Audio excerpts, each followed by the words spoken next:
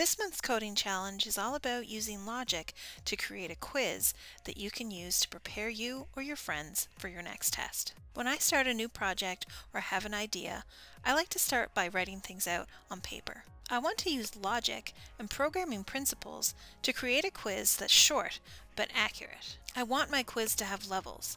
The higher the level, the more difficult the question. I don't want to waste unnecessary studying time answering level 1 or level 2 questions when I'm ready for level 3 questions. Let's quickly map out the logic I want my quiz to follow. If I get several questions correct in level 1, I'd like to automatically move on to level 2. If I also do well on those questions, I'd like to automatically move to level 3 without having to answer the remaining questions from the previous levels. If I'm not answering the questions as consistently, I want to be forced to complete each level fully before moving on to the next. But if I do well in level 2 questions, I can move right on to level 3. Using what we already know about coding, let's go ahead and write our very first if statement for the first scenario in this quiz. There are several ways we could include this logic in our project, but for simplicity's sake, I want this check to happen on question 2. Question 1 would be too early, and question 3 would be too late. We could certainly code this quiz ourselves. However, in order to stay focused on the logic behind our program, we're going to use Google Forms. Now that we've talked about the logic of our quiz, let's go ahead and use Google Forms to create it.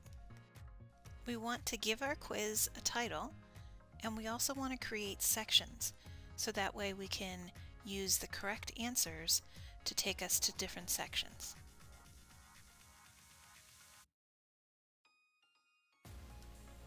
Each section will have just one question contained in it. In my case, because I'm doing an art quiz, they're going to be about art, but you can make yours about anything that you're studying in school. It is best to use multiple choice questions or checkbox questions for this particular project that we're doing so that we can use some logic to decide which question will come up next for our test taker.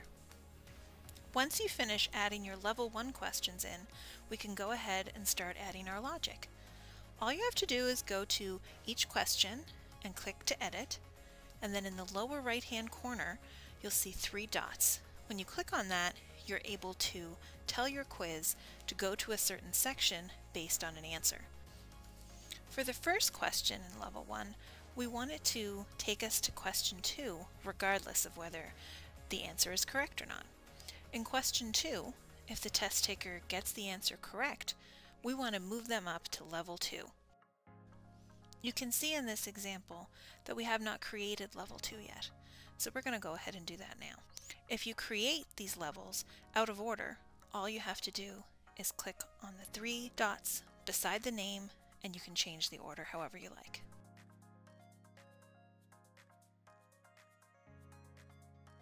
Now that we have our level 2 section, let's go ahead and make question 2 lead there if it's correct.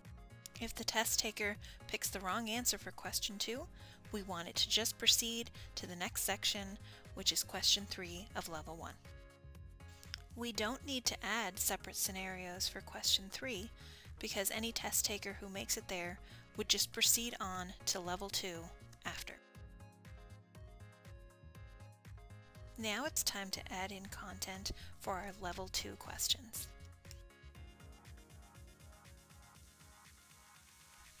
Once we have content, we can go ahead and add the logic in for this level of questions as well.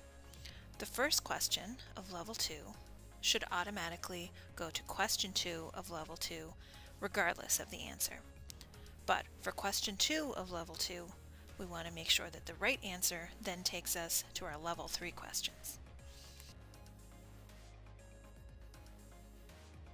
And just like in level 1, question 3 just proceeds to the next level.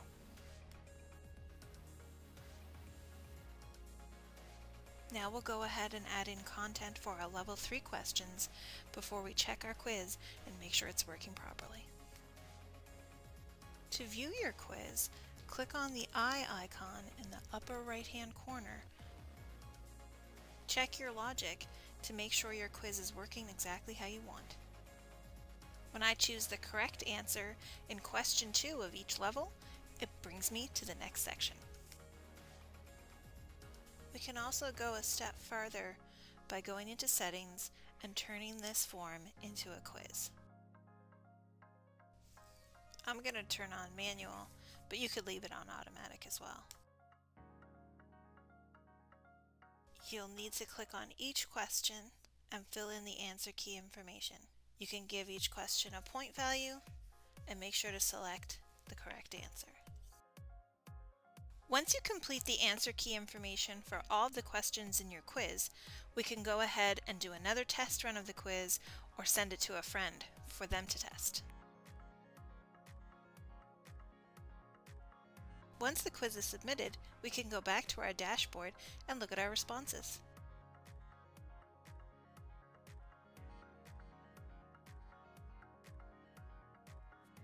We can also release the scores, which will send an email to our test taker. When the test taker clicks View, they're able to see an overview of the questions they got correct, incorrect, and even the ones they weren't asked to complete. The correct answers are highlighted for each question, making it a great study tool to continue your learning. Try it out for yourself before your next test.